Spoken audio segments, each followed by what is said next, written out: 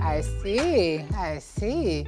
Well, Kianne Patrice Hutchinson was selected to create a design to represent Kingston, Jamaica, at the UNESCO Creative Cities in North America Forum. She's here with us today to catch us up on her work and to talk to us about the project. And I've seen her artwork and I'm just wowed. This one behind me, my Vanna White is not working well. This one behind me is called Head Held High Color. Head Held High Color. I'm going to talk to you about this piece, but welcome to Smile. Thank you. You studied pharmacy. Yes. So how are you in land here? Look here, I don't even know. So from I was young, I've always experimented with art. So I was kind of inclined to both science and art. So while I did do my degree in pharmacy, I was always just experimenting, started off in photography and then kind of just widened and widened the scope. And here I am. So your speciality is digital art? Yes. Okay. So my specialty is digital art, which is essentially art that's created, as the word implies, digitally. So I do it on my iPad. And working digitally, honestly, enables me to collab anywhere in the world because people just send me dimensions of rooms, I create the art and then send the file to the printer wherever in the world and they print and install. And let's talk about that wherever in the world because Yes. you have pieces all over. Tell us about some of the honors that you've had by having your work showcased. Sure. Okay.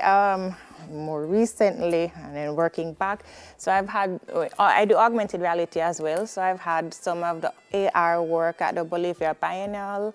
I was blessed to have been in Design Miami last December in the collectors showcase.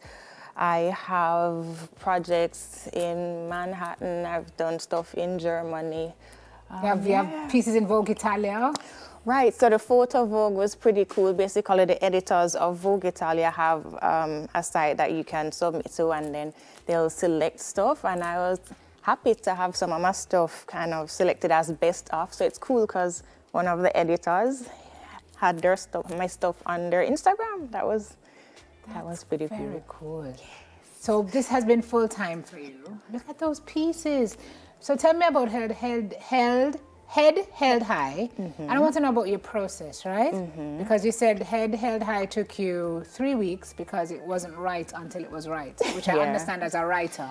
Right? If you're not right, you're it ready. does not, yeah. Right. So tell me about the process. Your pieces are so striking. Look at those. Thank you. Wow, wow, wow, wow. Yeah, tell me how the process goes. Okay, so the process, well, 98% of my work is commissioned. So somebody will typically send me what the ideal size, the measurements should be, pictures of the space for me to get a vibe. Then I sit, create. When it's done, then I'll print on various types of media. And if it's overseas, then I send the file and they'll print and install there for me. But the process is really just me trying to come up with something that's synergistic for whatever space the piece will be in. Labor of love? Does it leave you agonizing? Do you go to bed with it, wake up with it, dream about it, wake up out of your sleep? I tend, work in progress, right? But I tend to obsess over even 1 millimeter. And a man on a galloping horse won't even see if it's 1 millimeter. But you will know. I will know. Yeah. What do you most enjoy doing in terms of your digital art? Is it faces? Is it people? Is it landscapes? Is it abstract? I genuinely have phases, so I can't say that one specific thing is my favorite just all the time. I'm really curious by nature, so I tend to just always be experimenting. So whatever the flavor of the month is, I sit with it. And is there something that particularly inspires you, or you draw inspiration? I read that you're always looking for art. Everywhere you go, you're looking for art. Yeah, you know, I really I'll be inspired by the most random things, but what I will say is people in Jamaica, or just a vibe that Jamaica has, that's just endless inspiration every single day. I know this to be true. So the UNESCO project, how did that happen? Okay, so I collaborate with Kingston Creative. Hi, Andrea. from time to time. And so I did the AR for about 13 of the water lane murals. So because they kind of... For the folks who don't know, augmented reality is? Augmented reality is essentially when you overlay real life with digital content. So kind of think if you're using maps and you're looking through your phone and you're seeing simulation on top of real world. Right. So that's basically. So you put your phone against it and it just kind of comes alive. Exactly, exactly. So because I have collaborated with Kingston Creative and they kind of have a sense of my work, they reached out to me to do this crosswalk in Mexico to represent Kingston. And so that was pretty cool. That was pretty cool. So did you go to Mexico or did you do it right here? I did it right here. So again, working digitally. So yeah, I did the file here and then sent it and it got really good reviews. So everybody was happy.